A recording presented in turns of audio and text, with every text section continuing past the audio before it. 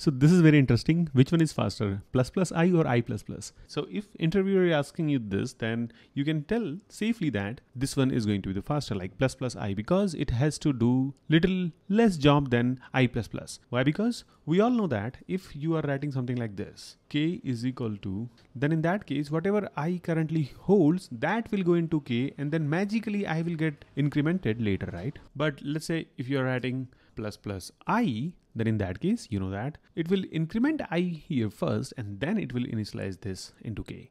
So you can see that I plus plus was taking little extra instruction. But wait a minute, if they are telling you we have enabled the optimization, then in that case what? Then they will produce the same assembly instruction for 4 loops and stuff. So yeah, I mean, if you'll go into that direction, then it is going to be very crazy discussion. But otherwise, simple answer is this one is faster and this one is one assembly instruction slower.